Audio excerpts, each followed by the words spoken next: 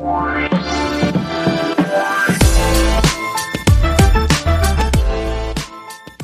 everyone, and welcome back to Life with the Liz and Bees. My name is Hunter. And I'm Sammy. It's been, 4 weeks since we've released an episode? We've been busy. We've been sick. We have been. I've had a master class. It's been a roller coaster of the last 4 weeks. It's been a long time since we've done an episode, but we're excited to drop this one for you today. Yeah, so Sam, go ahead. Tell us, what are we talking about today? Yeah, we're going to be talking about how to balance work and family life in marriage. And this is going to kind of be like our episode that talks about this specific topic, because we've had this little parts of this intertwined into other episodes in the past. I think you're really going to be blessed by this episode today, because we're bringing it home for people.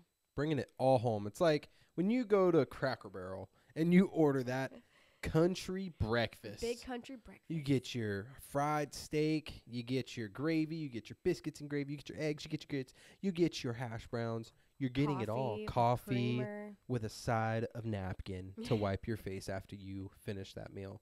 That's what we're hitting today. We're hitting every point there is to hit about when it comes to work, family, and balance. Because I'll tell you what, we don't have that. So listen up.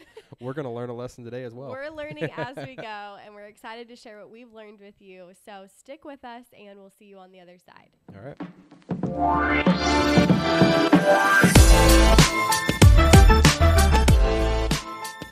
All right, Sam, what do you think is the most important thing when it comes to balancing work and family? I think it's two things that come to mind. Setting boundaries. Yeah. And setting the family order, which is priorities. Knowing your priorities. Because God talks about in his word and teaches us that he comes first, and then it's your spouse, and then it's your kids, and then everything else underneath that is a priority. And so I think when you get out of order in your family and in your marriage is when you put your spouse before God, your kids before your spouse, your kids before God, things start to get wacky. And we've experienced this ourselves. Absolutely. Yep. And I'm not talking here about like having an infant, which we have, a 4-month-old, that has a lot of needs a lot of time, needs a lot of attention. So does our toddler. They're not independent. They are totally dependent on us. I'm not talking here a scenario where like if your baby's crying and your husband asks you for something, you put your husband before your crying baby. Like that's not what I'm talking about here, because you need to attend to your baby. I'm talking about in the overall scheme of things. If there's a constant pattern where in certain scenarios, you're choosing continuously your children's needs or your children over quality time with your spouse, over fulfilling your spouse's love language, over prioritizing them and pursuing them, that's a problem. Same with God. Yeah. Because he should come first. Absolutely. I 100% agree. And I think a big thing on priorities, right, is where are your priorities at? And later we're going to talk about like supporting each other's careers and just hobbies or whatever it may be, just supporting your other person. But where are their priorities at? So for me, I shouldn't have, let's say, just golf, right? I love golf, but golf shouldn't be number 2 on my list. That shouldn't be a priority for me.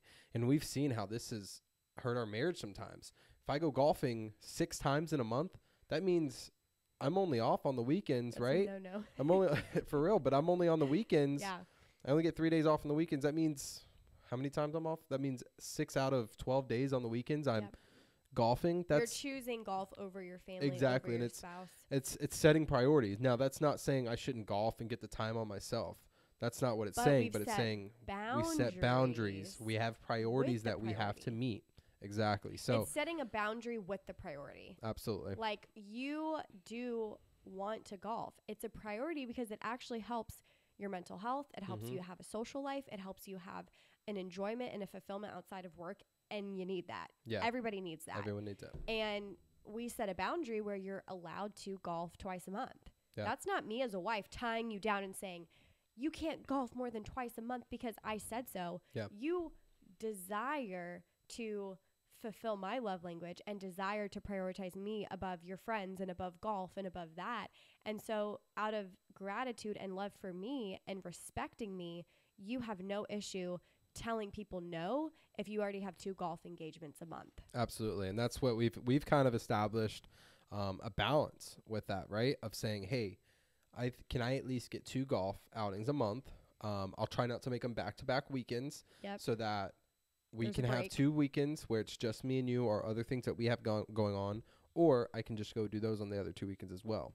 Now And there's times I golf a little more, but you know, it depends. It depends, and we'll talk again. We'll talk about adaptability and all of those things too. You don't just say yes to something without talking to me about it either. Yeah. And we've learned the hard way on this. We have. I would definitely say we have. There was a golf arrangement a few months ago. That was a fun one. That Hunter said yes to. And I had something planned for our family and thought he was coming with me.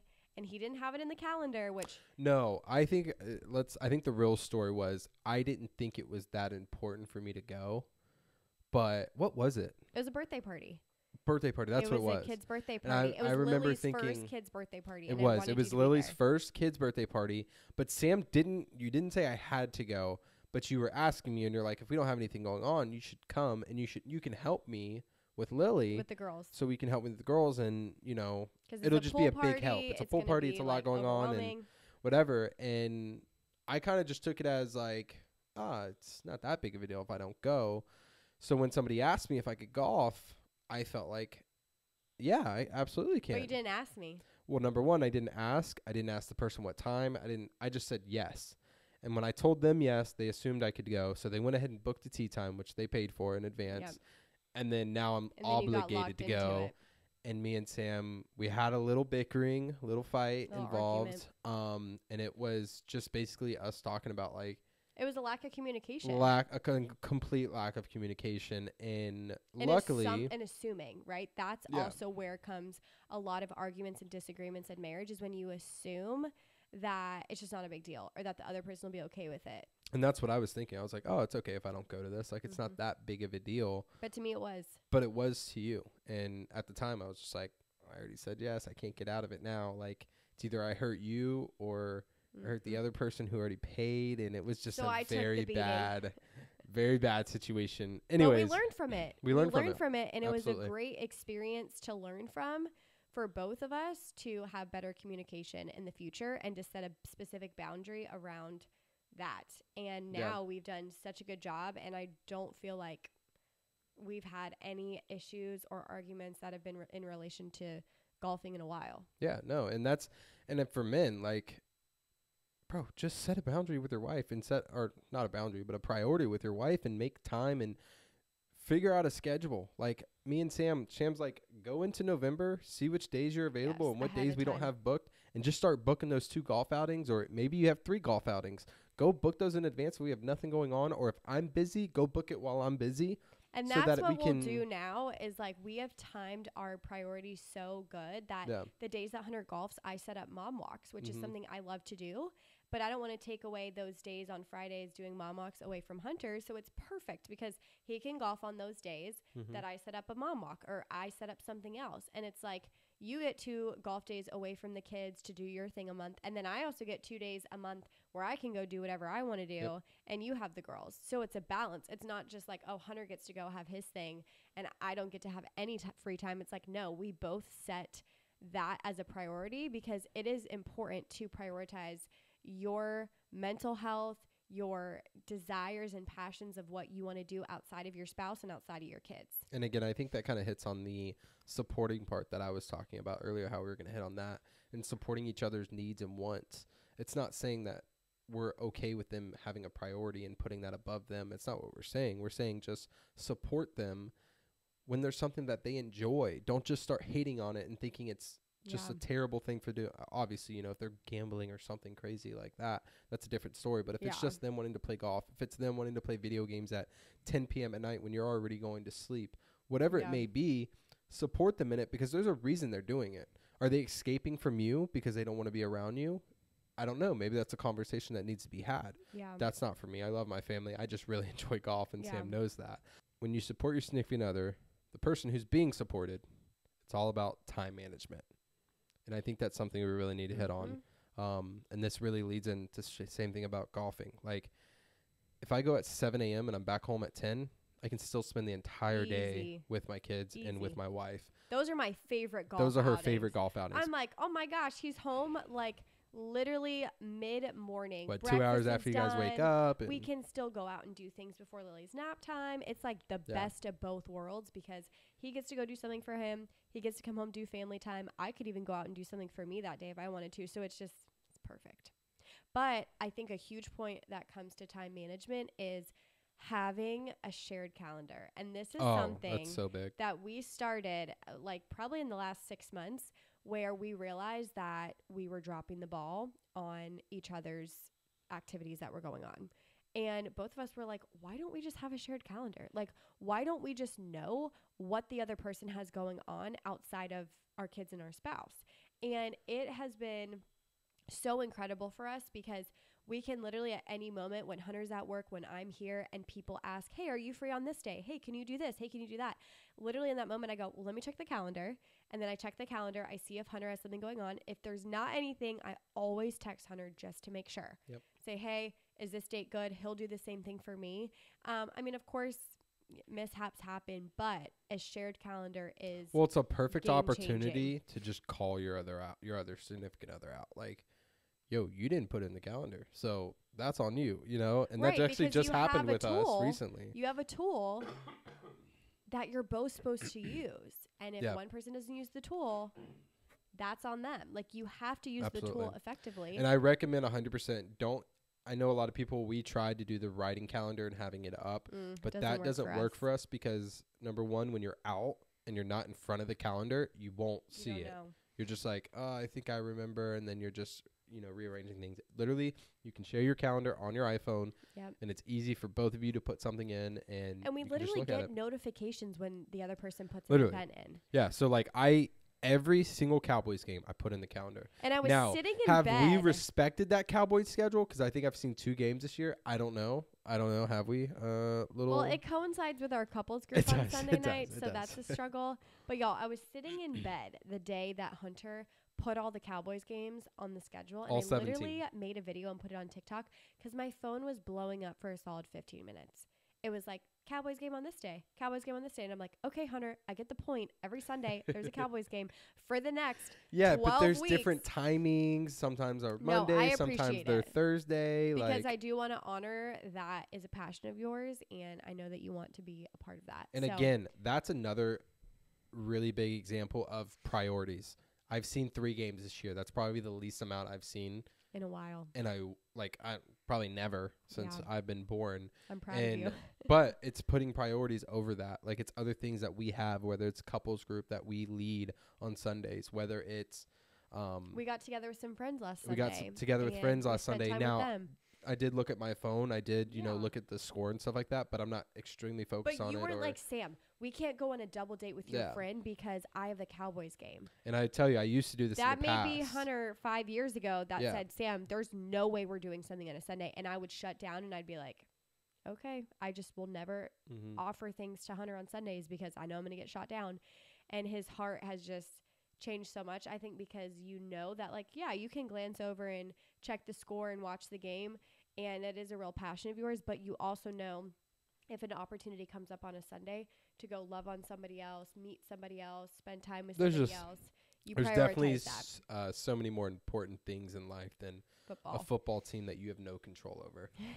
The only control I have over it is quite literally nothing. Yeah. And so the day I get Jerry Jones' number, or I get anyone on the Cowboys staff's number, then maybe things will change in that perspective.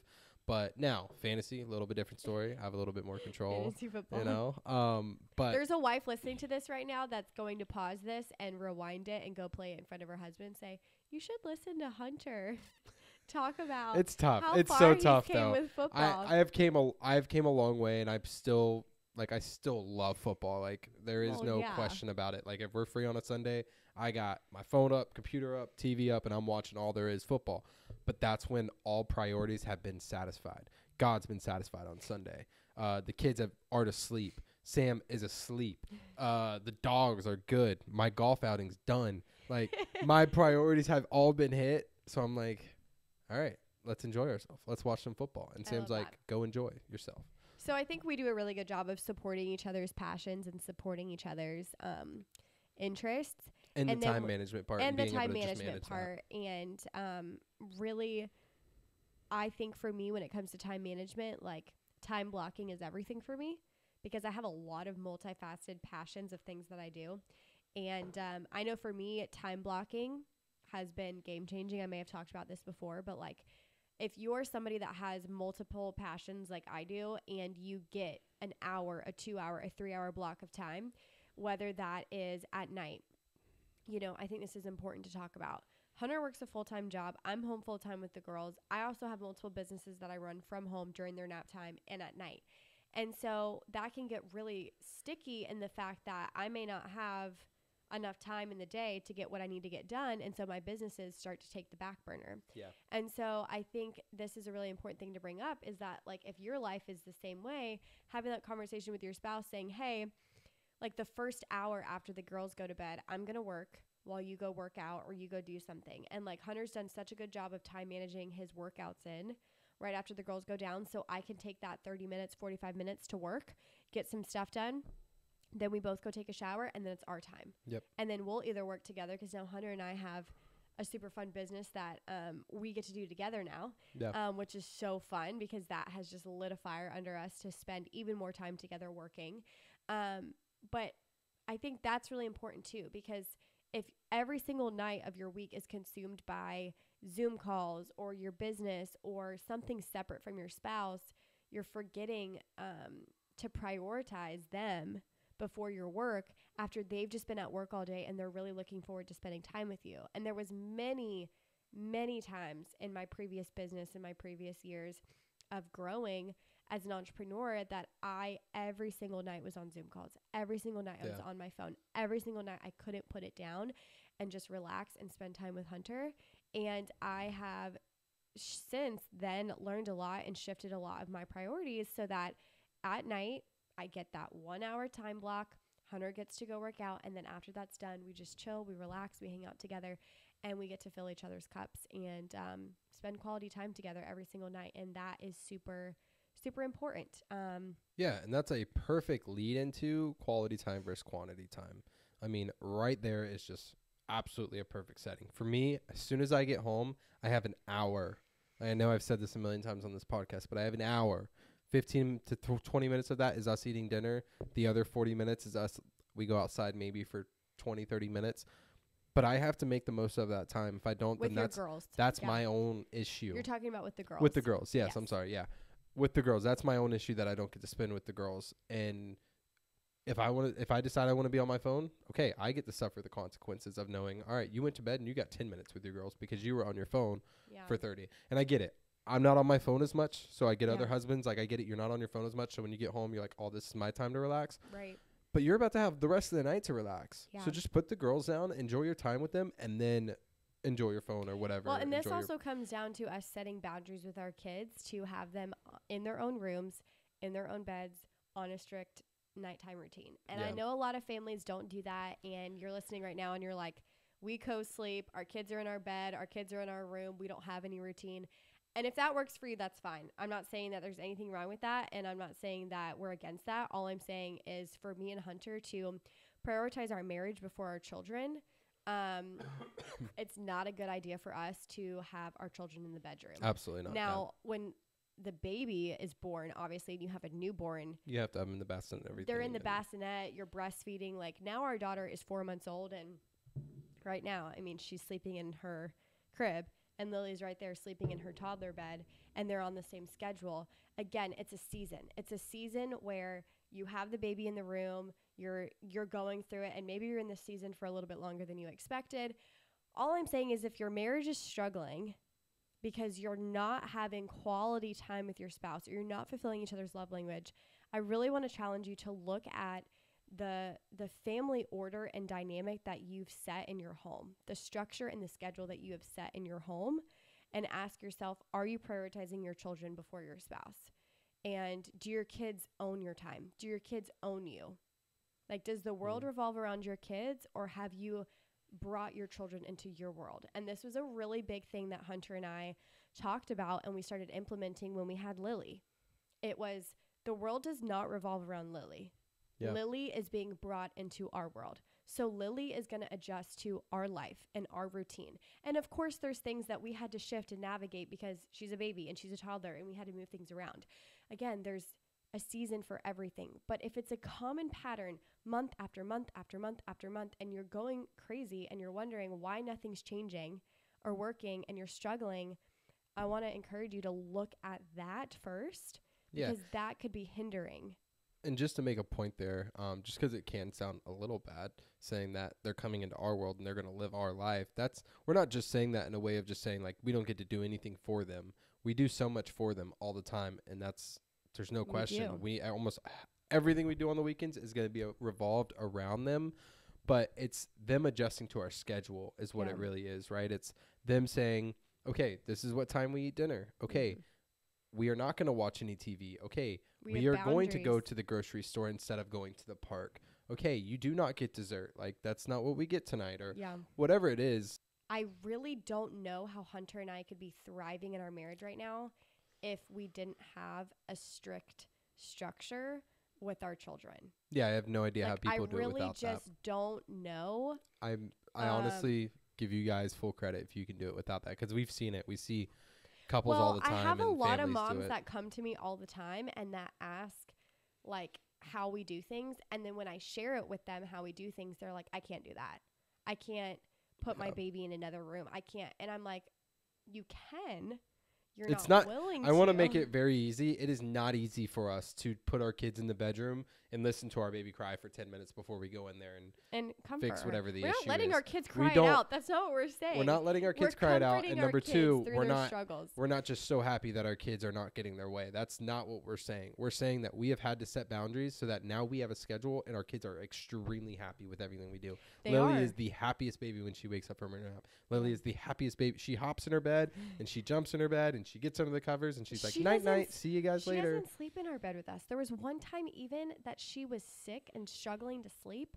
And so we brought her in our bedroom. It didn't even work out. She wanted to play. She was like, is this playtime? We're like, no, this is sleep time. We gave it 15 minutes and we said, girl, you're going back to your room. She actually doesn't sleep in our bed ever well. So she does better in her own environment. But we want to raise strong, independent kids that, one, respect their parents and know that they're not the boss. We're not their best friend. Like, we want to love and support and our kids to know that, but we do want our kids to know that there's a boundary. There's a boundary. They can't walk all over us. They have to respect us. And our values on this come just like straight from God's word. Like, we're not just saying this like just to say it, spit out of our mouths just to say it. We're saying this because we've grown up in households where there were boundaries, there were things set, and did we like it in the moment sometimes growing up as kids? No. But now as parents and adults, do we understand why our parents set those boundaries and how their marriages were flourishing because of it? Yes.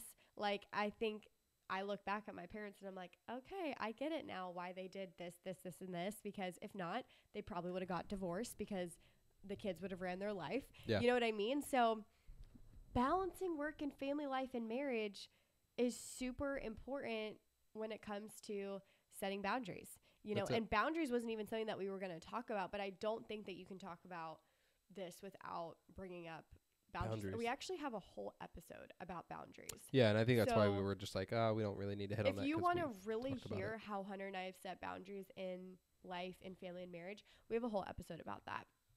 But another thing is, like, Hunter and I are equal in everything that we do when it comes to our partnership as a married couple and as parents. We split household duties and parent duties across the board. And we actually have a specific episode that we've already recorded about household duties, parental duties. And I want to make a point really quick. I learned something like, I don't know how long ago it was, like a month ago, 2 months ago. I don't know where I learned it from. But you know how, like, in the Old Testament, they would sacrifice a lamb, right? They would sacrifice an animal on the altar, and, you know, that's how their sins were forgiven. It's funny how in a marriage, we get married on an altar, and we die to each other. Yeah. So if you're a husband who's over there like, no, that's my wife's duty. That's my wife's duty. How's it your wife's duty? Did you put your wife on the altar and she died, and now she does everything? No, you both died on the altar, and now you both owe each other and are sacrificed. Treat your wife like Christ treated his church. So, like, that's that. You both died on the altar. So a lot of husbands like to just pick the part where it says wives submit to your husbands And it's crazy because literally just one line over, it says husbands are the head of the wife as Christ is the head of the church. But it says love your wife as Christ loved his church. So love your wife in that way. Well, and the Bible talks about our roles being different. Like our roles are different.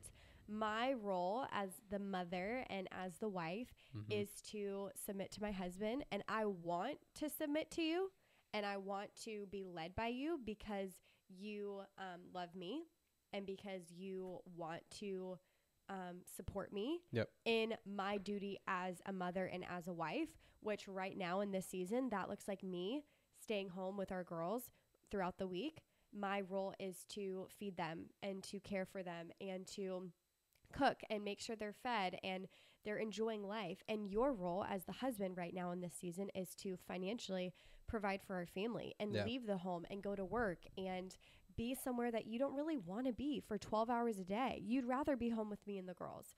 But you sacrifice doing that, just like I sacrifice maybe desires and dreams and things I want to do during the day because I have such a responsibility to raise our daughters during the day. And then we get to do that together when you come home. And so I love the both and to that scripture because it is so important. I want to submit to my husband because he leads our family well. And if you weren't leading our family well, then of course we're going to like be hitting heads all the time. And I'm not going to want to follow you. And I'm not going to want to obey you. And I'm not going to want to listen to you. But I do those things because I respect you, because you've earned my respect. And that is huge. You've earned my respect because you are strong when I am weak. And like today, when I had a headache and I was exhausted, like without question, you took the girls because you're their dad. I don't need to ask you to take our children. I don't need to like expect or beg you to like watch our girls. You do it because you're their dad. It shouldn't be like, oh, thank you for like watching our kids, which unfortunately is how it is for a lot of women. They like are afraid to like ask their husbands, or they don't trust their husband, or they're like, he wouldn't know what to do. He doesn't know how to feed the baby, dress the baby, cook for the baby. He doesn't know anything that goes on in the home. Both and there's a two-part to that. One, are you including him? Does he feel a little scared by you because you're so dominant over the motherly role and you won't allow him to be a part of anything? And then two, is he just a lazy guy who works all throughout the week and is like, I'm tired and I don't have to do that. That's your job. There's a difference. If you're a mom listening to this right now and you want help, go tell your husband that he needs to meet his end of the bargain as the dad. Well, I want to make help out. I want to make a point on that too.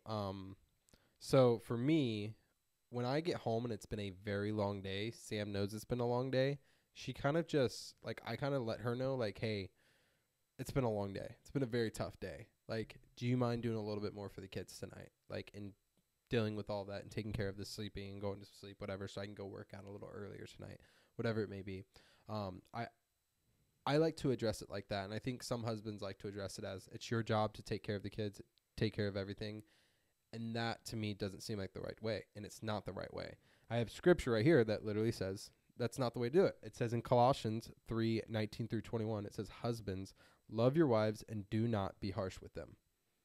Like right there, it's telling you, don't be harsh to them. You can come home from a very long day, and instead of yelling at your wife because you had a hard day and telling her she needs to take care of everything and clean up the house and take care of the kids and do all that because she's been at home all day, that's not how you do it. And it says it in Scripture. If you love God and you believe in the Bible, go read the Scripture, and it tells you right here, that's not how you do it. Love your wife and don't be harsh to them. Well, and it's just, I just think about it from my perspective as the wife. When you come home and you're like, Sam, I've had a really long day. Like, I'm not feeling good or I need some help today. I want to help. I'm like, oh, no problem. I've got you. Even though I may have had a really long day, I may have had a hard day. I know that when I'm having a hard day and when I'm having a weak moment, you're going to pick up my slack. Yeah. And that's why I know it's okay. Even to go through that with you, because I know that we've got each other's backs. There could be couples listening to this right now where they're like, unfortunately, that's not how it's operating for you in your marriage. And Hunter and I want to encourage you to have those hard conversations. Go to marriage counseling. Really uproot those things that are holding you guys back from supporting each other and connecting, because you got to figure this out. I mean, you do. Your kids are watching you and they're looking up to you. And if they see that 99% of the time, mommy is doing everything and daddy just sits there on his phone, or he is in another world playing video games or prioritizing all these other things, they're going to be their expectation of how they're supposed to look for a spouse and how they're supposed to parent one day. Yep. It comes back to you taking personal responsibility and holding your spouse accountable. Accountability is huge. We hold each other accountable. Yep. Even in parenting and disciplining. If I'm yelling at Lily and I'm quick to anger and I snap at my daughter, Hunter calls me out and goes, Sam, you were just quick to anger right there. Like, he's not like, go repent and go confess your sin. But I know, oh my gosh, like, I'm in the wrong. Like, I should not have responded to her that way. And vice versa. If you react in a way to Lily when disciplining, or something happens and I see how Lily is reacting, because sometimes when we're quick to anger or when we're disciplining, we're just like frustrated, right? And we're just like, I just want to like nail into this kid like what they're doing is wrong, and we miss sometimes that compassion and that like fatherly love in that moment, and we call each other out on it and we hold each other accountable to it and it's a needed. lot. And it is so needed. Yeah, and I just want to hit a point on when you were talking about like just like a dad going to, and I know a lot of men don't listen to this, but if you do, being on your phone and going to play video games, going to do golf, whatever it may be, if you set your priorities, you set boundaries, and you time manage well, you can do all of those things. Your wife will have no problem. You can do all of them, and I promise you your wife will not have an issue. A lot of people like to say your wife's awesome for not nagging you about these things, or getting on to you about this, and I never hear you complain about your wife. And I'm like, why do I have to complain? I did my part. I've done the things that I need to do so that my wife respects me and respects that I want to go do certain things. If you can take care of your stuff, I promise you, you can go do whatever you want. You can go have fun. It's heartbreaking to hear even some of the stories that you've shared with me over the years, like well over the years, that when you've been out with, you know, just other guys at work or, you know, just different areas, and you've heard them talk about like their wife in negative ways, or you've heard them, you know, just say things like, I'm so excited to go golfing and get a day away from my kids and away from my wife. And you almost like not sarcastically call them out, but you're like, what? Like, you don't want to have a day with your kids and your wife, you know, or something like that. And it just does go to show like there's. And I get it. You do need your time away. It's not saying that you don't need your time away from your wife and your kids. I get that part of it. But I've had too many guys I've been with or been around that are like, I'm tired of playing blocks with my kids. Like, I want to go golfing every weekend. And it's like, to me, I'm like, do you not love your family? I've worked with you. You work 70 hours a week. So you're not home ever that point. And now you're on the weekends, you're golfing every single day. Where do you spend time with God? Where do you spend time with your wife? Where do you spend time with your kids? Like, life in 40 years, nobody's going to remember how good you can hit a golf ball. Nobody's going to remember how good you were on Fortnite or Call of Duty. Nobody will remember that. I promise you. What they're going to remember you for, or at least your kids and your wife are going to remember you for, is you going to do those things instead of spending time with them. So why not take the time to do that? Why not take the time of, there's another scripture here that I want to hit on too, and it's Colossians 3:23-24, and it's, whatever you do, work at it with all your heart, as working for the Lord, not for human masters, since you know that you will receive an inheritance from the Lord as a reward. It is the Lord Christ you are serving. And I think right there is hitting on what I'm talking about. Like, your purpose on this earth is not to do things that you enjoy. That is not your purpose on this earth. Like, God did not bring you here. That's all selfish. It's such a selfish, fleshly desire, is to do things that you love and enjoy all the time. And if you think that way, your marriage is not going to work. Your parenting skills are not going to work because your kids are not going to respect you. And I promise you, you're going to fail at work as well. God put you on this earth for a reason. He put you on here for a purpose. And it's not to serve yourself. It's to serve others. It's to serve others. So stop with this mindset of, I want to go have fun. It's better for my mental health. Yes, I'm not saying that. I'm not saying, I just said, if you set your priorities, you set your boundaries, and you have time management, you can do all of those things, and everything will be in line. And that's why, for me, it's worked out so well, because I am able to take care of God. I'm able to take care of my wife. I'm able to take care of my kids. And I do all of that in a certain time management time. Don't get me wrong. It's a lot sometimes. I tell Sam all the time, we do too much. Like, we do too much. We really do. Like, and I tell her that all the time. Like, we got to drop something. Like, it's too much going on right now. But I just golfed yesterday. I do too much, and I just spent 7 hours at a golfing tournament yesterday, enjoying food, enjoying time with the guys, enjoying whatever. I enjoyed that, but I had everything done before I went out and did that. Mm-hmm. So sorry, I was getting a little Mic passionate drop, there. literally mic drop right there. I mean, I'm totally clipping that into a little Instagram reel because Okay, that was cool. powerful. Awesome. What you just said right there. And I know there's not a lot of men that listen to this podcast because more women listen to podcasts like this, but low key send this to your husband. Like low key send it to anybody that you feel like would be impacted by this. I don't know. Maybe don't send it to him. It'd be a little call but out. like sometimes you need to hear it from somebody else that like isn't your spouse. And like Hunter and I low key do this to each other in the DMs all the time. We'll send Instagram reels. Like we'll just send it because we know the other person needs help with that. We know the other person, and it's not to jab at the other person. Wait, you do that? That's what those are for. Now You're funny. Okay. It's not to jab at the other person. It's just to support each other. Like there was one I sent to Hunter yesterday that convicted me about parenting. It was like a little carousel about just some tips when your toddler's throwing a tantrum, and I found a ton of value in it. And I'm not solo parenting. I'm like, my husband needs to see this as well. Like this, I think is a really good thing that we could start implementing with Lily. So I sent it in the DMs to Hunter and he got to see it too. And he got to learn from it and then we can have conversations about it. So I'm like, I just want us to be equal in everything that we do. But the only way that we can be equal in that is by communicating and talking about that together. You know, something I was just thinking of too. I know this is a little off topic, but when we were talking about selfish desires, I've realized this world thinks that love languages is something of how you hear it. So they only focus on they're like, oh yeah, my love language is words of affirmation. Words of affirmation. That's how I express my love. It's like, no, that's not. A lot of people think it's how you express it, not based off of how you receive from the other person. And what's funny is they then focus on themselves and they're like, oh, your love language is, let's say, gifts. Mm-hmm. So she must love gifts. Oh, well, but the way I talk is through words of affirmation. So I'm going to just speak words of affirmation on you. A lot of people think that's what love language is instead of focusing on what love language they receive from the other person. That's what it's all about. And that's what it's all about. And again, that's another thing that can help so much with setting priorities, boundaries, and time management. Focus on their love languages, and that's setting that's meeting their boundaries. That's helping meet their needs that they have. Sorry, I wanted to hit on that really quick. No, yeah. I mean, literally my love language is like any opportunity I get to take a nap. Like, can I take a nap? And like today, I literally took a 3-hour nap, and Hunter like literally was outside with a water gun with Lily, apparently running in the yard for like 30 minutes playing a water gun fight with her, and I slept through the whole entire thing. Yeah, and then Lily just walked upstairs soaking wet, and Sam's like, "What is happening?" I'm like, "What?" Sam just woke up from a nap. Just I'm like, "What'd you guys do while I was napping?" And Leighton napped through it too, and Hunter's just outside water gun playing with Lily.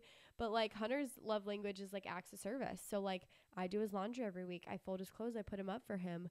I cook dinner 4 nights a week. Like I do a lot of acts of service around the house because I know that it takes a huge mental load off of him having to do those things when he works 12 hours a day. And I've said this quote in the past, and it's communication is the ability to speak in a way they hear it. Like, and I have that at my work. It's on a Post-it note sitting right below me because I think about it all the time. The way I communicate, not everyone's going to hear it. But if I speak in a way they hear it, they're going to hear it. That's Trust everything. me. Like, if Sam's is gifts and that's how she hears things, okay, here's a gift. That's not Sam's, by the way. Hers is the words of affirmation and other things. But the point is, I need to speak in a way that you're going to hear it, and then same here. I don't just speak because it's easier for me to speak in a way of just giving a gift to you. I shouldn't just do it because it's easier for me to do it that way. No, I need to do it so that you can actually hear me and understand what I'm going through, or understand what you need. So I always remember the acronym. It's easy to remember. It's called TINY. Yeah. And it means their interests, not yours. And it's something I use all the time in business. Anytime I'm connecting with someone that I want to share my business with, I always think about how can I serve them? How can I add value to them? What are their interests, not mine? Not I want to get a quick sale. I want to get money from them. I want to get something from them. No, it's what are their interests? I'm going to meet their need. I'm going to serve them because it's not about me. It's about them. And when you go into anything in your life with a service-based mindset of how can I serve my spouse? How can I serve my kids? How can I serve myself? How can I serve God? How can I serve others? When you get the focus off of you and you get out of that victim mindset, man, there's so much blessings and joy, and you just start living in gratitude and abundance. Yeah. And when you live in gratitude and abundance, that's where the true just blessings overflow, and you stop being so angry and frustrated and frazzled and overwhelmed all the time. Yeah. And you truly get to experience God's Holy Spirit joy manifested in your life. I think my life has completely changed since becoming an extrovert. I think I'm an extrovert. And you know why? You are I think an extrovert. introverts are they're so about themselves. They're not about the other people around them. And that I just thought about that right now. Like, I think about now how You told me that a few days ago. You go, Sam, I think I'm like more extroverted. I think now. I've become extroverted, and I think it's because I'm done with the selfish desires that I want to fulfill, whether that's with football, whether that's with golf. So you whether think that's that with other introvert was like a defense mechanism you'd put up and you'd be like, I'm introverted, and you did that because you just wanted to. I think I'm realizing I don't want to say things? every introvert is that well, way. no, because everyone's different, but for yourself. Me, for my own self, I think I was an introvert because I fulfilled my own self desires and I was selfish way of saying I want to do whatever I want to do. So you could shut everybody else out and say, I don't want to hang out with people. I don't want to be around people because selfishly I want to do this for myself. Exactly. And as an extrovert in a way now, I don't know if I'm an extrovert. I still don't know. I feel like I am. But I want to go out and I want to serve people and I want to help people and I want to just hang out with other people and I want to do things with people and I want to just, it's all about everyone else now. It's not about my own selfish desires. And it fills you up and it encourages you. And I think right there alone, I mean, just thinking about like football and how I don't care as much to watch. I mean, I care. I still want to watch football and stuff, but it's like there's other important things that are serving people that are, it's bigger than just me. The picture is bigger than me. It's not about just me. It's about other people now.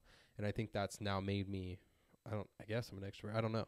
So I think you're like way more extroverted 100%. Yeah, over the no, years I would than say you so used for to sure. be. Like I you don't embrace opportunities now when we get invitations from people to go do things. You're like, yeah, like let's go. I used let's to go be do it. I used to be so scared to meet new people. I used to be so scared to talk to people. He would always be like, now- Sam, you have to start the conversation. Remember, don't forget about me. I'm awkward in front of new people. I don't know how to talk in front of people. And Yeah. I'd always be like, what? I'm like, I also think it's a confidence thing too. We're a little off topic right now, but I also think it's a confidence thing too. I think when you have a little bit more confidence to talk to people, you have a little But bit how more do you get confidence in confidence? yourself. You have to practice it and you have to do it. And you have to but if you go just after like it. hide behind the defense mechanism of I'm an introvert, you're never going to get uncomfortable to do it. So anyways, yeah, I think it's a little bit of confidence and a little bit of actually wanting to serve other people. Yeah. I would say now. I think that also comes from having a deep intimate relationship with Jesus and God 100%. like challenging you in your life saying, Hunter, I have a passion and a purpose that I've given you to fulfill here on earth, and it has nothing to do with you. And if you look at every day as just like, what can I get from this world to like, it's this difference between having a producer versus a consumer mindset. Yeah. And I think about this all the time.